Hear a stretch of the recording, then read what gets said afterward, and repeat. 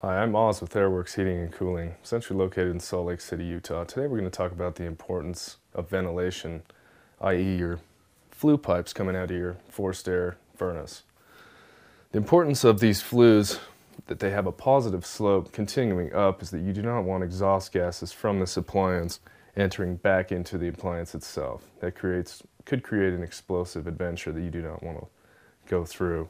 For instance, the flue on this high-efficiency gas-fired furnace here continues to go up in a PVC cell core pipe because this furnace actually creates condensation that needs to flow back in through the drain system and out of the furnace. The moisture inside this furnace, based on the condensation from the flues, will create an acidic liquid that you do not want to come back into the furnace at any time. It needs to continue through the drains and into a floor drain or through a condensation pump and pumped outside or into the correct area where that should go. Again, I'm Oz with Airworx Heating and Cooling, centrally located in Salt Lake City, Utah. And we've just talked about the importance of positive flue slopes and flues in general on gas-fired furnaces.